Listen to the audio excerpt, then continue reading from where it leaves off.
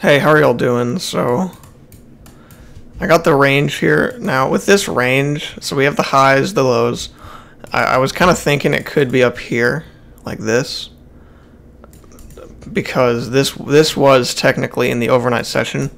But when I put it back down here, you can see it actually reacts pretty well off of it. You know, it comes back in, fades, and then retests it right there. And then it basically acts as a breakout that fails right there as well. So I thought it fit best there.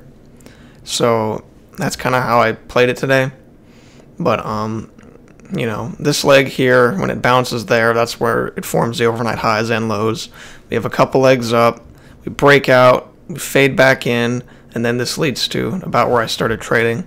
So when I started trading, we were fading this range already. I didn't get in. And like, let me talk about this right here. So, because when you do have the overnight highs and you get a breakout, you're going to look to fade, right? Except, here's the thing. With this entry, this is clearly the best looking entry to fade.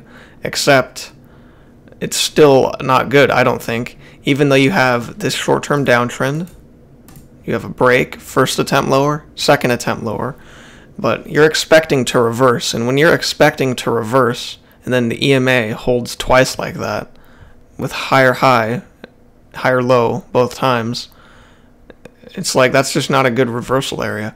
Now what I'd like to see is a rush below, and then the exact same pattern. Even if this pattern looked the same, as long as it happened below the EMA, it would have been cool. Because it'd be like downtrend, rush below the EMA, attempt to get back above, EMA holds it down, second attempt to get above, EMA holds it down. But this is really just like attempt to get lower, EMA holds the prices up, EMA, a second attempt to get lower, EMA holds prices up again. So it's not a good looking reversal trade. So you can get this bigger downtrend here. We go into this downtrend, we have a break, first attempt at a new low, it does make a new low, and then you can see that there's a little breakout of this range here. So I'll get that drawn here. So we have this little range, breakout of the lows. Most breakouts fail. We fade back in. Now I don't think it's worth going along there because it's like you have the downtrend with the break and the new low. But I mean, it is very. I mean, I can't really say not to take it, but it looks like it has a short-term trend line, which it does. But that's not even the only reason. I just feel like I would have avoided it just so early. I mean, the downtrend just played out. I mean, it has a break and a new low, so you know, and it's a breakout of this range, and it could fail. But it just seems a little bit early, you know, going long that quickly, especially because they often get two legs down. But with the fact that you have, it looks like it closed in this short-term trend line, or maybe it didn't actually. If I zoom in here, if it's right off of it. It looks like it kind of closes in, but either way, I just didn't want to go long that soon. So anyway, we push higher, we get two legs back, and then we get that retest I was talking about. Two legs up, makes a retest. This right here, I wish I had taken this. Now, I want to talk about the EMA. So this trade right here, I think it looks a lot better than any fades up here. So at this point, we're already faded in. We have a break, first attempt lower. This is the second leg to a new low. And we have a first entry short, second entry short. But it's not just that we have a second entry, it's that we have two clear legs. So a leg up, break, second leg. It's not just like a little wick higher, it's clearly two legs that are, you know, relative in size to one another. And it's retesting a major area. So I thought it looked good. I didn't take it because I just kind of saw it a little bit late, like I had left, and then I saw it, and I just didn't pull the trigger. I think I convinced myself not to take it because, I don't know, just, you know, when you're trading, emotions are all over the place, so I probably should have entered that, but we push lower, it gets a nice trade. Now we have downtrend break, two legs to a new low, and now we start to reverse here. We get this little uptrend. Doesn't hold for very long. We turn down. It doesn't even attempt to make a new high for it. I mean, you can see these small attempts here, these little wicks higher, but that's not much. So we go into this downtrend here, then we get into this thinner downtrend, and we go into this range here, and then this leads to my first trade that I finally pulled the trigger on. And so Now, a con about this trade, I would say, is that it already has these 2 legs down, but this, I mean, it already pulled back enough. This is its own trend right here. It's its own downtrend, which I'm actually going to extend this here. It's its own downtrend. It has a break. First attempt lower, second attempt lower. I was entering on the second attempt to make a new low. It's a break out of this range, which I got that range pretty early. Sometimes it would take me a little bit longer to get these ranges, but you know, I saw the double top. I saw it was sideways overall, put the lows there. Got this breakout. There's an overshoot. If this didn't overshoot, I wouldn't have taken it. And since it's so short term, I'm okay with it just going straight through the trend line, as long as it has that overshoot. And so I got 9 points on this. I was a little bit caught off guard when I entered because I didn't quite realize how big it was, but 18 tick risk isn't bad or anything. I took a way bigger loss than that. Well, not way bigger, but another point. I got over here 5.25 point loss. Stupid trade. I'll go over it in a sec. So anyway, we push lower. We get the fade. 2 legs back. Let me draw that just for the visual. First leg back. Second leg back, breakout. Most breakouts fail. Get the overshoot. Downtrend, still expecting a new low. We make that new low. The range holds for a little bit longer. We get these 2 legs up in this good signal bar. I didn't take it. I don't think it's that terrible. It's just, one, I knew how big the risk was, so that made it a little bit harder, and the fact that I could only go for 1-to-1. It just, I don't know, I didn't like that big of a risk, only going for 1-to-1. You know what I mean? I just didn't want to enter it. So it doesn't look too bad though. I mean, you got 2 legs up at the key entry point here.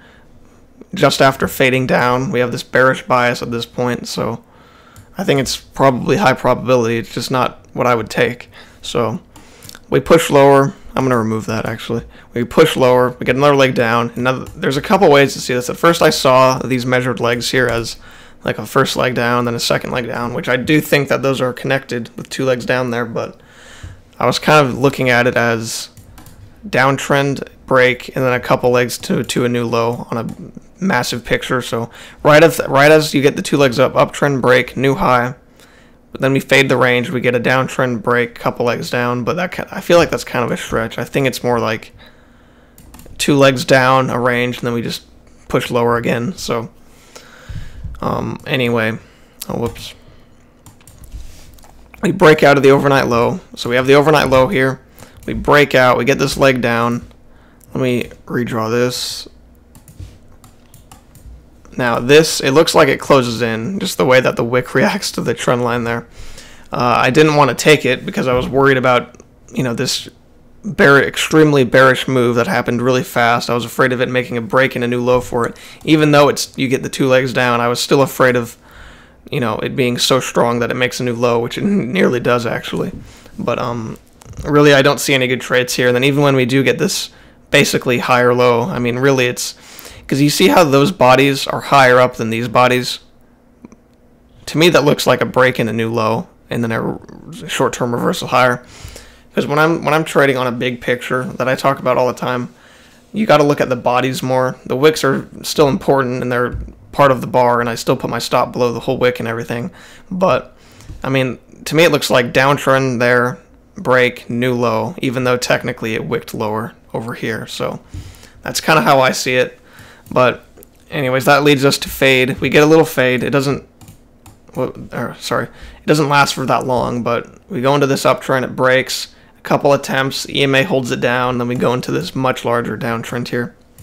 And so after this failed to fade, I got this short-term downtrend and this bigger downtrend at the same time. Coming down here, we're waiting on a correction. We finally get this correction, doesn't reach anything, no way that you can take it. We get another correction, just one single leg up off the key entry point and EMA. I didn't think that one leg was enough. Apparently it was though. I mean, it wasn't instant results though, so I still feel like I was right about it, not going short there. But the downtrend is a break and a new low, and then it goes into this little range here. We're inside of this bigger downtrend at this point, and then we get a break, and so we have downtrend, break. We're expecting prices to make a new low. This short-term uptrend here has a break, new high, so at this point, we're expecting a new low. The short-term uptrend is played out, and then you just draw this STT here, and it has STT right there, and then you get that lower high.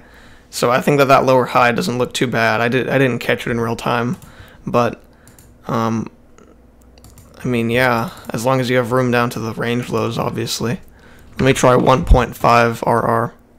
So yeah, basically just a couple ticks higher than that would probably be good. I mean, to me, look, the context looks pretty good. The downtrend has a break. You're expecting a new low. The uptrend played out. You got to close out of the STT. Got that lower high. I don't know if you would actually have the range at that point quite yet, though. Maybe. If you see those lows, think it looks like a range. I feel like maybe it would just... Let me type in 2 risk to reward. So 1 to 2. I didn't take this trade. I just missed it, but it doesn't look too bad. I mean, one reason that I would not want to go for 1 to 2, and honestly, I kind of did just miss this just now here, and I kind of am just realizing this channel here is not confirmed. It just has these 2 highs and then 1, 2 lows. So it's an unconfirmed channel with an undershoot. So I don't think that 1 to 2 would be a good idea, especially with that kind of support. So I definitely think it looks like a good area, but I think my original analysis was a little bit better. 1 to 1.5 would probably be the best option. So anyway, we push lower, we get a couple legs down, the price attempts to reverse, that fails heavily, making a new low for the bigger downtrend. So downtrend break, new low. Even though it didn't confirm, it clearly reacted off of it there, so I still think that it's making a new low for the downtrend and everything. And we make the new low, we have a second attempt lower. Obviously, just because you get a new low doesn't mean instantly buy on the first bullish bar. I mean, you got a downtrend in play here, and then it does close out, but actually it does not close out if you draw it as wide as possible.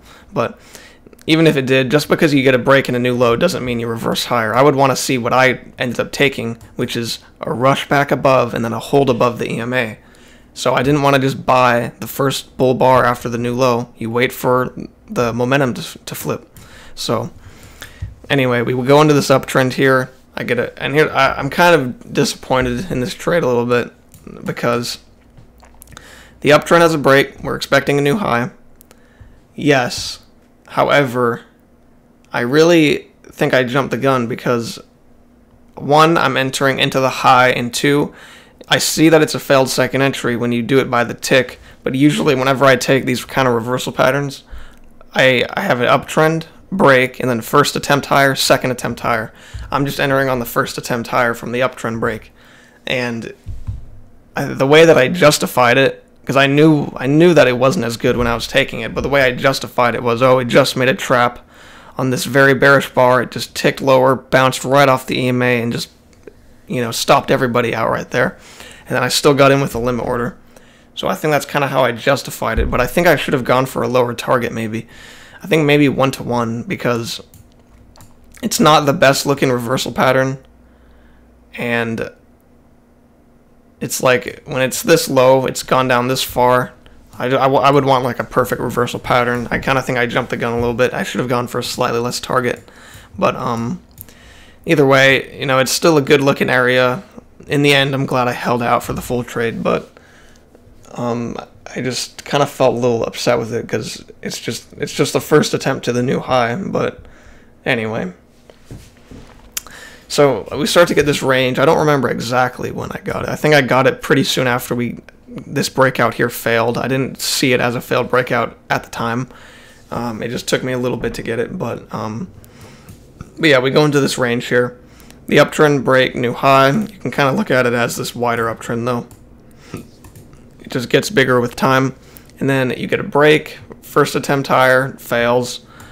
You just don't quite get any good shorts, I don't think. I mean, even if you got this in time, it's like I wouldn't want to take that lower high. I mean, the EMA just rejected it, also making a double bottom, and then it's not really off of anything, it's just a lower high fading, but you do have a break of this, so it's like downtrend break, expecting a new low, but kind of like how I was saying here, how when I had this uptrend, uptrend break first attempt higher, and I was upset with myself for entering on the first attempt higher. This right here is also the same thing. It's just downtrend break, and it's just the first attempt lower. It's not like you're entering on the second attempt. And I justified it here with the trap, so I was like, it's okay to enter on the first attempt. It's a trap. I was justifying it. There's not even a good-looking trap here, really. So, I mean, if you think about it, there's only a good trap to the upside because it ticks lower than that red bar right there and stops out the shorts. And I'm thinking about going short at this point, or I wasn't, but looking at it here, it's like I would be thinking to go short. So if there's not even a trap mixed with the fact it's just the first attempt, that trade doesn't look like it's for me. So we go into this downtrend. We have a break. So downtrend, break. You can look at it as first attempt lower, second attempt lower, but that is very short term. Really, I think when I look at it, I see downtrend break, first attempt lower, second attempt lower. Obviously, you do need more price action to form before you can get that analysis, but on the short term, at first, you can see you get the smaller attempts. And so, anyway, this short term uptrend here has a break, 2 attempts at a new high, makes a new high, then we reverse. So, short term stuff is clearly in play here. So, anyway, there's really no shorts here. Even like this lower high right here, it's like the downtrend is in play, sure, and you rush below the EMA and now you're holding, but I get awkward in this, right in the middle of the ranges, which at this point I had the range drawn, but I just get awkward, entering it directly in the middle of ranges when it kind of seems like it's chopping. It couldn't reach the lows there, it couldn't reach the highs there. It's like, either way, it is with the bias, the short bias, the downward bias. So you can say that, but I would just avoid it directly in the middle of the range, even though, and before you say, what about that? I just didn't have the range at the time, so, it didn't bother me, but we got the leg down. We don't quite reach here. You would want to look for longs off these lows because it has been going sideways for a while, and you can definitely still recover on the whole day, but, where am I? So we don't reach the lows, but it goes up anyway, and then here, finally, we're at the lows. We can look for a long. I did not think that this looks good here. It does have 2 legs down, and it's off the lows, but I mean, it's just when you look at it, it's just it feels like this feels like your signal bar, and then this is just closing way higher. Now, the context when I look at it, it doesn't even look that bad. It's I can't even quite put my finger on it, to be honest, but I could just tell that it didn't look good. Like, this is a pretty common thing to see when it just closes way higher up than the signal bar. Technically, it's on the same tick, so you can basically use either of them. But when you have bars like that, it just feels like you're buying really high. That often is the case. You're just buying really high. And so I just didn't want to take it. But, and I'm sure that's the same reason a lot of y'all didn't take it. Because it's just like, that's just a common thing to see, that weird pattern where you get a small bar and then a way higher closing bar, and it's like, I don't really want to enter on this now. So anyway, finally we make the measured move, so we actually fully get down to the measured move. And then I bought here, so I was like, all right, here, I'll wait on a higher low, because I got a bigger channel in real time. I don't know why I put it back, but I had this, and I was like, okay, it's inside this channel. I just want to wait on a higher low. So I got a higher low, and it also was a trap, because there's this bearish bar here. It ticks lower, then it ticks higher, and traps them out. And then I entered with a stop, and then I got stopped out instantly. So I got stopped out really fast, lost 5.25 points. It's just, and when I entered, I was like, yeah, I avoided it. Now I'm taking the real entry, and then I got stopped out. And then as soon as I got stopped out, you get this bullish bar, and it actually gets a decent trade. So I was still entering too early there. Now, I think the reason could be that buying is just really bad in this situation. Even though, because the way I justified buying was, we've been going sideways for a long time now, but if you think about it, after this downtrend played out, we had this reversal, but the reversal didn't last. It ended up basically making a breakout pullback on the range. Not quite, but really just attempted to reverse, and then it failed, and I kind of just didn't really take that into account. So I think it was good long here because it's a reversal area, but it's like once that didn't do so well and it's rushing back below, I really should have considered, maybe buying overall is not a good option, which anyway, so that's why I took that loss. I don't know why I just deleted that. I don't know why I do that. But anyway, so I got stopped out, and then we ended up getting this bigger channel, which at first I had it more like this, but I ended up thinking that this fit pretty good, and then it basically held a third time there. So we get this push down, we have a break, new low, which let me draw that. It's downtrend, break, new low, and then we reverse into this uptrend here. And then this is where I got my next trade, and I posted it at the same time as a couple other people posted it. And so yeah, I saw some people get this trade, so I'm happy to see that. We have this uptrend, break, two legs to a new high. So the way I saw this was uptrend played out with 2 legs to a new high, and even if it didn't play out, because that's kind of cutting it close with that break, even if it's still in play, it has a big overshoot with enough room to get out before the other line, which that's what I'm saying. This is bigger picture, so I would want to get out before price has to go through the other side of it. Unlike over here, where it's a very short term, I don't mind price going through it. So that's one thing to remember on overshoot trades. Now, since it had a break in and 2 legs to a new high, I basically, in my mind, knew that the trend was played out. So if I needed to go through the other side, I would have been okay with it.